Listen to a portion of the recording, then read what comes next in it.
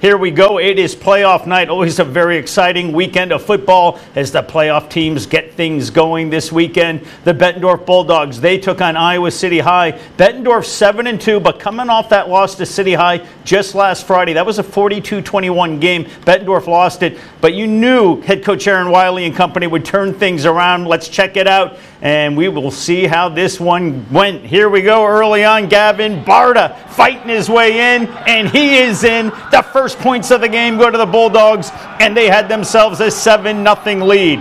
The Little Hawks tied it at 7, threatening, looking for the lead. How about Jackson Laver coming up with the interception in the end zone? That is a big-time play by number 13, and Jackson's getting some big-time congratulations, as well he should. On 3rd and 3, Charlie Zimmerman, Jake Schultz, that is a pickup of 21. Bulldogs doing everything very, very well on this Friday night. How about the defense? Ronan Numkina with the takedown.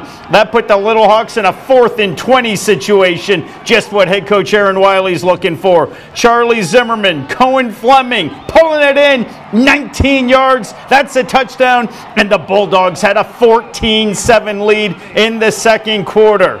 Bulldogs defense continued to give the Little Hawks all kinds of issues. Look out, that is Dylan McCormick coming in with the big-time tackle. This game, though, was tied up 14-14 at halftime. Third quarter, Jacob Whipple from the 37. Well, he is gone. He is busting on through. He is into the end zone. That is a Bulldog touchdown. They had a 20-14 lead. After a City High penalty, it moved the ball closer, so you know what?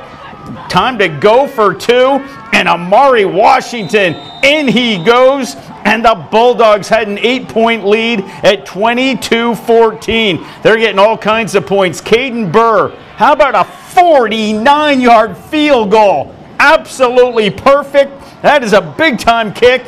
Bulldogs do it. They win 32-21. They will host Ankeny Centennial next Friday in the quarterfinals. What a win for head coach Aaron Wiley and his terrific Bulldog team. That is some kick there as well, no doubt.